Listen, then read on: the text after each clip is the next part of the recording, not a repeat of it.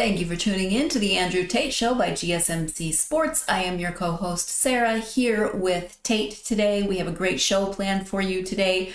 We will be covering Game 4 between the Dallas Mavericks and the Minnesota Timberwolves. Moving from there into more news in the world of conference realignment. Then the future of NIL collectives versus school-managed payments. Moving away from sports in segment 4, we'll be talking about two amazing pet stories and their impact on the world of academia. And then make sure you stick around for segment 5 because today is Wednesday, which means we're doing Dumb Criminals. So stick around for that. As we get started, I would like to remind you to like and subscribe to the show. That really does help. Also, we do get a lot of questions and comments that come in during the show. If you would like your question or comment read on air, one way to do that is to go to GSMCPodcast.net. You can leave a tip or donation. When you do that, that puts your question at the top of our list to ensure that we see it, and then we can engage with that during the show. Again, that is GSMCPodcast.net. Good morning, Tate. Hello, Miss Sarah. Okay, so you were talking about today is Dumb Criminals. Yes. So just getting it together. There is, okay, so Monday is celebrity news. Yes. Tuesday is dating horror stories. Yes. Wednesday is Dumb Criminals. So far, so good. Thursday is Thursday. That's all the crazy drunk stories. Right. And Florida Man Fridays. Is that correct? That seems accurate, yes. Okay. Thirsty Thursday is not just about me drinking lots of water. Yeah, gotta be hydrated. Hydration is important. We both have our drinks with us to stay hydrated through the show, so we're good there. How's your day going so far? It's Wednesday. It's hump day. Hump day. It's okay. We had our morning walk, which our is production meeting walk, which is kind of nice. We knocked out 10 kilometers, which is a little over 6 miles. You like saying 10 kilometers better than 6 miles. It's a nice 6 miles is a nice round number. So we do our production meeting, which is we talk about everything that's going on. Plus knock out a long walk, always a big plus. So 10 kilometers or 6 miles. And a lot of the issues, the adjusting to being on the show is starting to smooth out. I'm liking it. Smooth out a little bit, yeah. And today is a gorgeous day. Holy cow, it's nice out there. Yes. So this morning it was right about what, 70, 72 or 70 something? Yeah, I actually didn't look at the weather before we went on our walk, but it was really nice. I'm liking it. All right. I am as well. All right. So segment 1 last night was Game 4 between the Dallas Mavericks and the Minnesota Timberwolves. You said that they may have a Game 4, that the Minnesota Timberwolves could manage this Game 4, and you were correct in this case. So the Minnesota Timberwolves managed to stave off elimination by defeating the Dallas Mavericks 105-100 in Game 4 of the Western Conference Finals. Karl-Anthony Towns, who had struggled in the previous games, found his rhythm and scored 25 points, 25 of which came in the second half. His efforts, combined with a stellar performance from Anthony Edwards, who nearly achieved a triple-double with 29 points, 10 rebounds, and 9 assists, were crucial in securing the win. Despite Luka Doncic's impressive triple-double, 28 points, 15 rebounds, and 10 assists, the Mavericks faltered in the final minutes. Doncic and Kyrie Irving struggled with their shooting, combined for just 13 of 9 from the field. The Timberwolves' resilience, especially in the fourth quarter, was evidenced as they outscored the Mavericks 16-10 in the final 6 minutes. The game was marked by significant contributions from Towns, who hit critical three-pointers in the final minutes, and Edwards, who scored a vital jumper with 39 seconds remaining. Coach Chris Finch, despite dealing with a knee injury, inspired his team from the sidelines, earning a technical foul in the process, but also igniting a fire within his players. Minnesota's defense held Dallas to 42% shooting from the field and just 35% from three-point range. The Timberwolves shot a series-best 53% from the field, showcasing a balanced attack and crucial plays down the stretch. With this win, Minnesota avoided a sweep and will head back to Minneapolis for Game 5, hoping to extend the series further. And can I just say is that as we go into this segment, whenever they mention the coach's injury in you know what? the story, I thought the same thing. I was like, oh, that's right. He did get. Despite a knee injury, I mean, everyone's playing injured right now. Wow. So yes, I mean, I kind of forgot about that as well. I mean that, you know, it's rare that a coach can't be walking these streets without getting a little heat as well. Still got a technical foul though. Didn't hold him back. So that's hilarious that you brought that up. Okay. So this game felt the way I thought the series was gonna go. This felt like the series I was expecting. Minnesota, I felt like finally showed up. This was the Minnesota that played Denver in my eyes. Man, it was just a totally different feel. It felt like they just, like there was a certain level of determination here. Now, and the big leader in that was Karl-Anthony Towns. 25 points, 5 rebounds, 1 assist. But the key was he seemed like a different man out there. More aggressive, more determined, 9 from 14 from the field. But the real key was from 3. He's been kind of seemed like a liability from 3. And tonight, nailing critical three-pointer after three-pointer. 4 from 5 from 3, critical down the stretch. Big reason why they won. Anthony Edwards was on fire. 29, 10, and 9. Anthony Edwards was not going to be denied tonight. Almost a triple-double. They went into Dallas. Now, this was in Dallas. They went into Dallas determined that they were not going to get swept. You could tell this is one of those situations where you can kind of tell, like, no, not tonight. We are not going down tonight. And you could kind of feel it. And the big one, for me, the big difference was Rudy Gobert. 13 points, but 10 big rebounds. But my big thing was Rudy Gobert, the defensive player of the year. It didn't feel that way. Not in this series. He seemed anything but the defensive player of the year. He felt like a defensive liability that Dallas kept exploiting time after time after time, which was the key was we're going to pull him out to three-point land.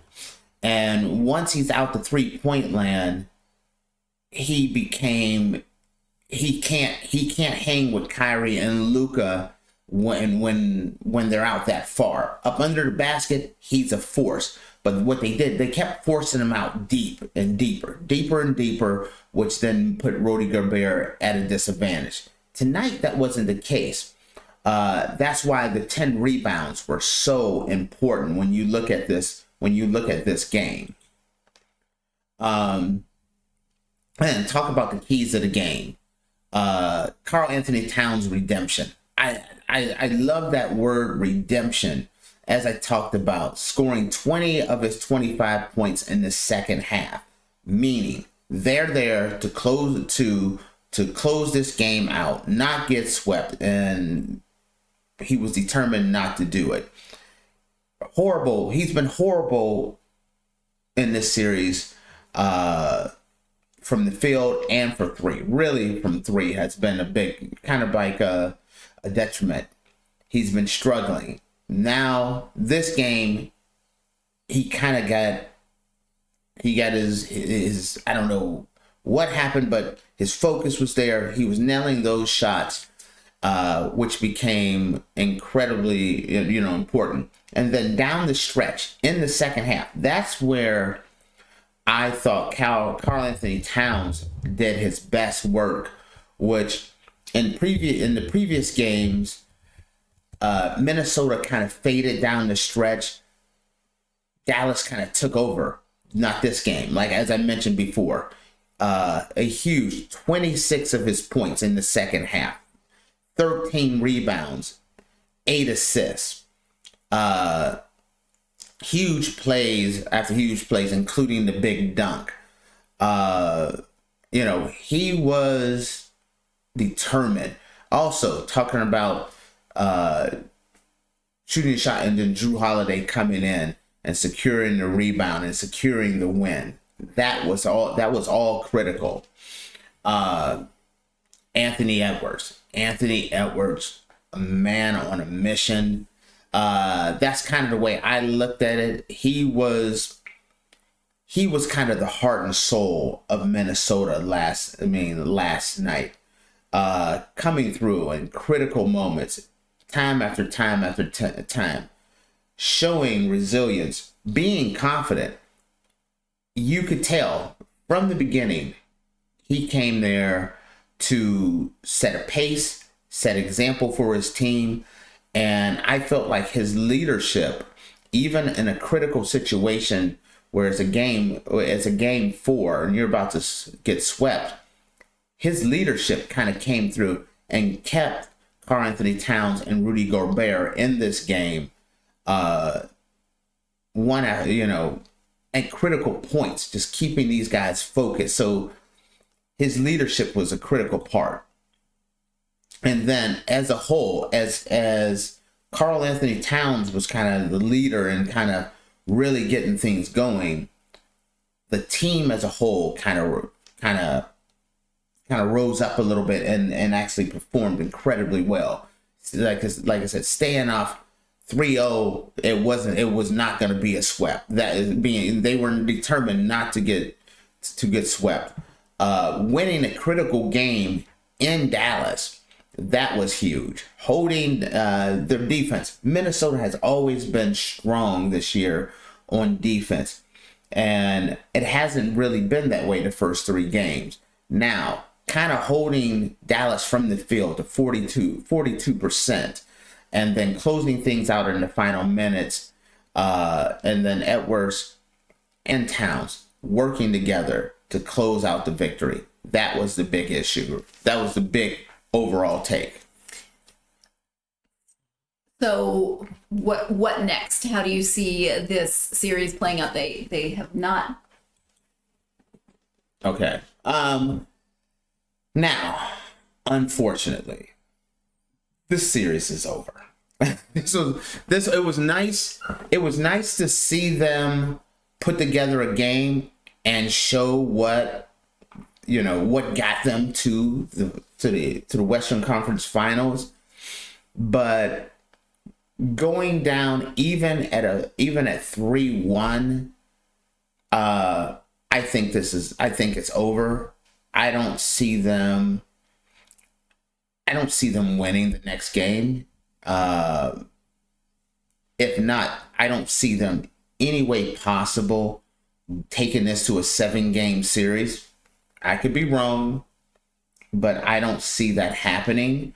So, but it's going to be interesting. This is where I'm very curious about Minnesota here, because this is going to show me how resilient this team is. Are they going to be able to muster up another game?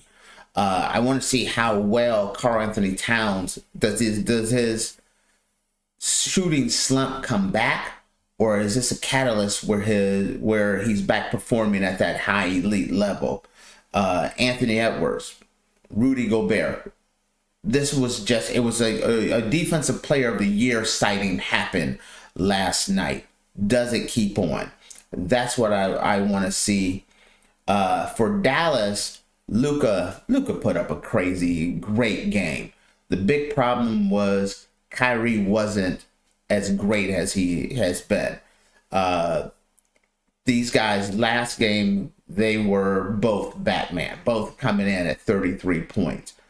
This game, it was kind of like Batman, kind of Robin, maybe Batgirl. I mean, I don't mean that in a disrespectful way, but, wasn't quite the dynamic duo, let's just say.